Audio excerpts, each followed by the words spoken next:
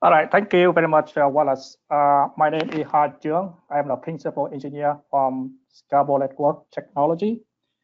So before we jump to the main story of today, my talk, I just want to take a couple of minutes just to introduce my company. So who we are, what we are doing, what kind of technology we offer to the cyber testing. So we're a small company in Los Angeles. We are creating the network virtualization technology in the form of simulation and emulation software. So our technology have a lot of application in the different areas. It can be used for development at the network application software. It can be used for network application performance analysis. It can be used for testing and cyber assessment, for training, and so on. So it's quite a various field of application for our technology. So what we offer there is the real-time and faster than real-time simulation emulation platform. We have very detailed implementation of the various models from physical layer to the link layer, transport layer, network layer, and so on, all the TCP/IP layers. Things like Wi-Fi, Cisco router, switch routing protocol, transport protocol, TCP, UDP, and so on. So those actually comfort with IEEE and IFC standard. So that's why our software can communicate with a real device to provide the LVC representation of the system. And we have a wide and external interface that can allow our software talk to other simulations and the real system. In particular, we have extensive library of cyber behavior model. So we have things like jamming, DDoS, firewall, IPsec, virus, botnet, and so on. So even vulnerability exploitation does follow the CVE standard as well. So just a brief introduction of our company. So for more information, you can go to scalable-network.com. Let's jump to the main story of today's talk. So today, we would like to discuss about some challenges of the cyber testing in the ICS for the power grid. So the cyber security is a complex domain, and the cyber testing is very challenging and very difficult task. It comes with quite a few serious challenges, and on top of the list is the risk from the cyber threat. So when we perform the cyber testing in any system, you probably have to introduce some sort of cyber attack. Things like vulnerability exploitation, DDoS attack, for example, on your system and the test. And that makes everyone nervous because that could introduce a certain risk to your system and the test. Compromise, disrupt, or even damage your system and the test. So it's really a big challenge there. And another challenge is the large-scale system to test. So nowadays, the ICS system is a huge deal. It's a big system. And we very often find ourselves in a situation we want to test a certain piece of the system to test, but you still need to have the rest of the system available so they can provide some relevant information flow to make a meaningful operational relevant cyber testing. Just a challenge, because now you find yourself that we need to make the whole system available for the testing, even you want to touch a piece of it. Let's say we done with the test. We now we review our test result, analyze them, and we realize that there are certain test cases we need to go after. There are certain cases we need to look at. There are some aspects of the system that we want to deeper understand. In other words, we need more test cases to cover those our finding and analysis. So we need to set up more test cases. That means more resource, more time, given the constraint we have. It's a big challenge, the constraint of the time and resource for the testing. And before any test, you need to have a test plan. And very often, the test planner have to decide what the priority of the test case, because so many things we need to test, so many cases we need to cover, and we need to weigh in and do the trade-off, see where I should invest my time and resource on what test case, what a priority for that. And that's not easy task because we don't have a tool to make the selection effectively and justifiable. So the last thing there is before you throw your testing into a cyber test, you want to make sure that they know what they're doing. They skill with their cyber test tool. In other words, you need to have a proper training. And the proper training requires you to have a good training environment, a good training system to test with similar and in the scale of what you intend to test. And that's a challenge because such system is not always available.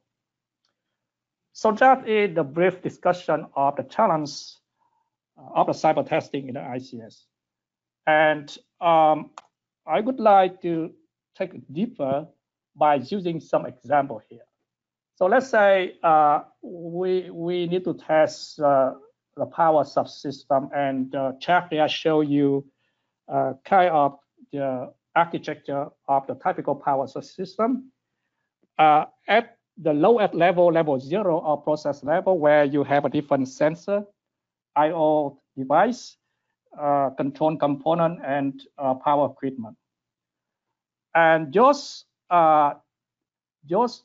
components at the level 0 are controlled by the level 1, which I would call a control level, where you have a set of IED, intelligent electronic device, kind of microprocessor-based controller for the power system equipment. Things like circuit breaker, transformers, capacitor, and so on. So those IED get the receive data from level 0, and it can issue the control command to control the level 0. So basically, you have the closed loop control there. Now, the IED communicate with level 2, where you have the communication level at a subsystem. So the IED provide the data measurement to the user interface, to the monitoring system like a SCADA. And it also may push the data out towards the remote control center. So given that system of test, so what kind of risk we have here? So really the question is, what type of cyber testing we can afford to perform on this real power subsystem? So let's say you do a pen test, you want to exploit some vulnerability. That would be a dangerous thing because it introduces the risk that you may compromise, you may disable, or even damage the network device. Say you want to see how the cyber attack that manipulate the ID data integrity can have what kind of impact it have there. It also a risk there because it could lead to the malfunction of IED itself and the control component under IED control. So that's a big challenge, that's a big risk. So in terms of implementation, you want to test the power system. The power system operating in the context of it need to have a communication with other entity like control center. So you still need those entities available and operational exchange the flow information so they can perform this kind of test. And that's a challenge because it's not always available and it's not easy. Or let's say you want to take the substance offline to perform the cyber testing. I don't think it's easy. I don't think it's possible either because this is a production system, and when you can have that available window time for that. So we perform the cyber testing, and now we want to understand more about that, right? So suddenly we realize there are the backup network device where we want to see how that react when the main device is failed. So I don't know, it's difficult, easy, but sometimes it takes time to activate and reconfigure those backup device. Or let's talk about more difficult case where we want to see how your testing change if your ID traffic load is changed. So the ID traffic load is actually come from level 0 where you measure the operation of the the operation of the power equipment. So how easy to change that, or maybe very difficult to change that as well. So basically, those test case require have more time and resource to make that happen. So we have a lot of ID configuration there, and the question is how we want to test, what kind of priority, which one is first, which one comes second. So it's not an easy question to answer either. And before, like I said, we throw the test team into the test itself. We need to train them properly. So we need to have a very comprehensive test bed to represent that power system for the cyber testing. So that's a challenge when we do the cyber testing. And if we take one step further, so now if we look at a bigger picture where we actually want to see how the distribution network can survive a cyber testing, for example. So now you don't have, now you have the bigger system to test. You have a subsystem like I said before, and now you have another energy plant network, and all of them are kind of connected together through some sort of communication network there. So the similar challenge, we have a similar challenge, but it's more serious. Why? Because now we have a bigger risk. Any exploitation at a certain piece of a subsystem can propagate through much wider area. Say we actually perform the testing and a subsystem here, but who knows, the impact could be go out and spread through the entire distribution network. So it's very big risk. And because of that, we need to think twice, maybe more, before we perform the test. So it limits our limit on what we can test, because now we need to consider carefully for each test case what kind of impact it have, whether we can control that impact when we perform the testing. And so, and very naturally that now when we want to do more testing, just mean more time, more resource, more things to consider. And the test plan now become the big deal. So many things to test, so many combinations, so many what if we need to do. So basically, the challenge become more and more serious. And training is not easy, if not difficult, more difficult. Because how can we afford, how can you build the training test bed with a similar scale or some sort of same characteristics like the one we want to test here. So the challenge is real and serious, and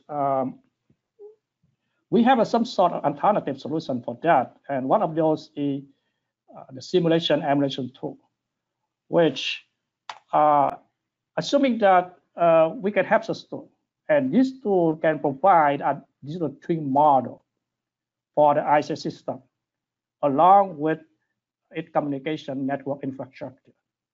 So the digital twin is a concept that can define as a digital replica of the physical system, things like the power subsystem we talk about, distribution network, and other physical entity like communication network that connect them together. But more importantly, those replica have to be in operating environment. So we have the replica of the physical system in a software form. So given that, now we can save significant time and resource. So the test setup now is mostly in a scenario configuration. Sometimes it requires some hardware, but maybe not, depend on the test case. But the bottom line is it's really the big deal in terms of time saving and resource saving. It can offer up a huge number of what-if analysis. Remember, one of the challenge is we want to extend the test. So that's meaning that we want to do a lot of what-if analysis when we get the first set of results. We want to explore more. We want to cover more. And the simulation emulation to provide you exactly that, because it's easy to change the test case by just changing the scenario configuration. So now you can have a chance, opportunity to solve more test case, more corner, more aspect of scenario test like before. And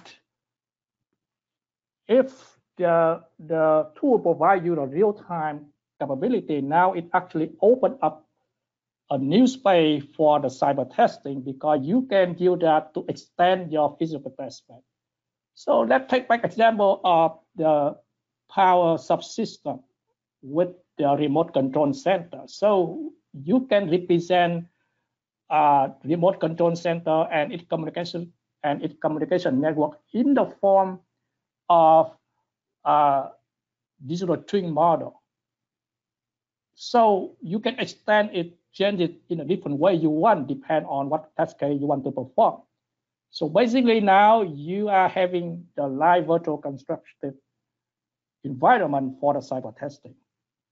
And you can use that entirely to set up a training environment just to address another challenge we talked about before, the training system. Now the training system in the form of the software, so it easy can be used. So a lot of people can use that and affordable.